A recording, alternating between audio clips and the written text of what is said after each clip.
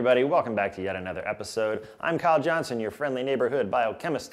We're going to start right in as we always do. This week we're talking about carnitine.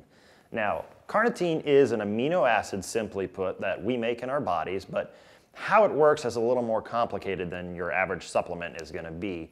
We're going to dive into a little bit of the biochemistry. I'm not going to try to get too much in the weeds, but to give you enough information to where you really know what's going on. All right, now exactly how carnitine works, as I said, is a little complicated. We're going to take a little trip down memory lane in a second, but for those of you who are just looking for the basic synopsis, carnitine helps shuttle fatty acids into your mitochondria, which you know is the powerhouse of the cell, to be burned as energy. That is as simple as we can make it, but that process is a little complicated. I mentioned mitochondria. You know, if you went to middle school or high school biology, that mitochondria is the powerhouse of the cell. It's where we're going to generate almost all of our ATP. You're familiar with ATP most likely. If you're not, simply put, it stands for adenosine triphosphate. It's an adenosine molecule with 3 phosphate groups attached. When one of those phosphate groups breaks off, you're going to have an energy release and adenosine diphosphate with a new inorganic phosphate being broken off. Creatine actually can help take over there, but that's in another video. So that's ATP. Now the next point we need to cover real fast is chain length of fatty acids. You may have heard of a supplement known as medium chain triglycerides, MCTs. There are also short chains and long chains. This is speaking of the carbon length of those fatty acid tails, and there are big ones and small ones. We classify them in short, medium, and long, depending on how long those chains are. Now, the cool thing about the shorter and some of the medium chain triglycerides is they don't need some sort of a big transporter to get in and out of the cell to be burned as energy because they're small. And there's a rule in biology, small, non-charged or non-polar molecules can diffuse real quick and easy into a cell. You wouldn't want just any old thing being able to get in and out of cells because that could really screw some things up and maybe even poison us or make us sick in some way. But the long chain fatty acids, these are pretty long and pretty big molecules, those do require a transporter because of their size. That's where carnitine enters the picture. Carnitine exists in our bodies in an enzyme known as carnitine acyltransferase 1 and 2.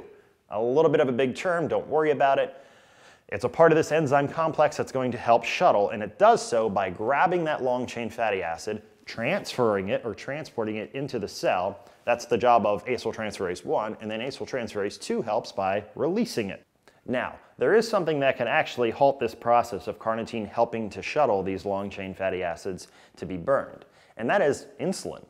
More directly, it's a molecule called MalonylCoA, but insulin is what's spiking this thing called MalonylCoA in the first place. So when we have something like a high carbohydrate meal, our insulin spikes in order to make up for the fact that we would go hyperglycemic, right?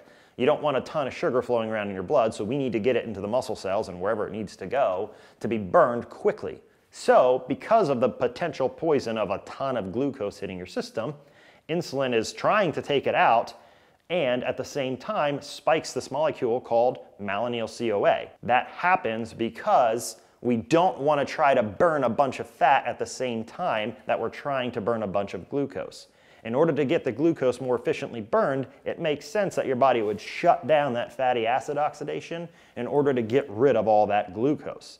So high carbohydrate, high insulin, high MalonylCoA. Won't get into too much of the biochemistry of how that happens, but understand that if you're having a bunch of carbohydrates, carnitine's really going to lose its efficacy in what it's trying to accomplish. Now, I mentioned how carnitine is mainly used for weight loss. Some people also use it for an energy boost because it's helping to shuttle those long chains in. That's theoretical. Not a ton of research to show that, but there's a ton of anecdotal things that people will say it's really helped them. I actually take it myself. I've found it to be quite helpful, but research is still lacking on that subject, so we can't really make that claim. With that said, we're not a doctor, we don't play one on the internet, we say that in all of our videos. If you ever have concerns about a supplement that you're taking, always consult your physician, be your own scientist, be your own advocate. Last thing I want to mention about L-Carnitine, it comes in a bunch of different forms. My personal favorite is acetyl L-Carnitine.